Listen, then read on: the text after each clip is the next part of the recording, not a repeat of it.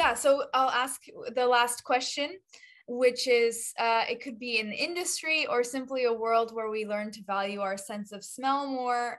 But I want to know from you, what is the future of smell industry, or using smell as a curational technique?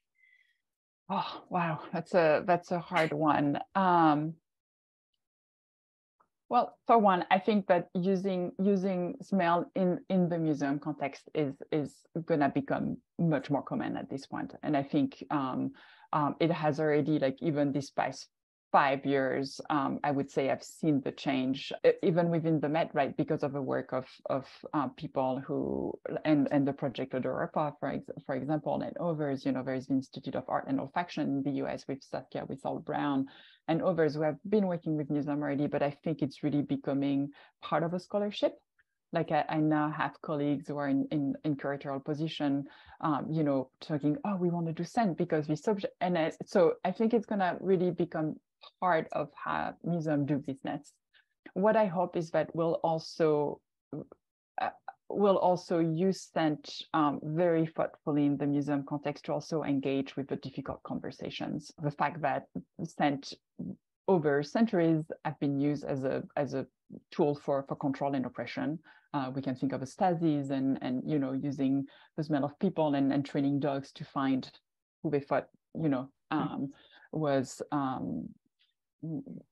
causing troubles, but words don't come to me, or stereotypes of a Jewish person also, and others, right? And so I think it's important to engage with that, also engage with the industry, the perfume industry, the fact that, if museums are starting putting scent in their galleries, we need to think of how some of the materials are being harvested, how it's impacted and the environment, the communities over there, and to do that as mindfully and engage with also pollution, because pollution has a scent.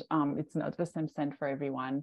Not everyone is created equal, unfortunately, in that sense. So I do hope that we will engage with the medium also that way, not just it's a wonderful experience, it's a way to make things accessible, but it is actually a very difficult conversation to have around it or with it.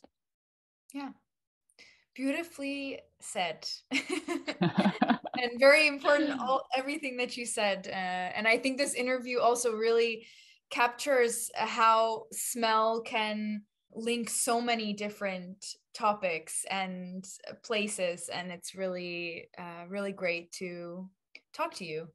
Oh, good. Same here. My pleasure, and it was really an honor to be doing this. And yeah, thank you so much.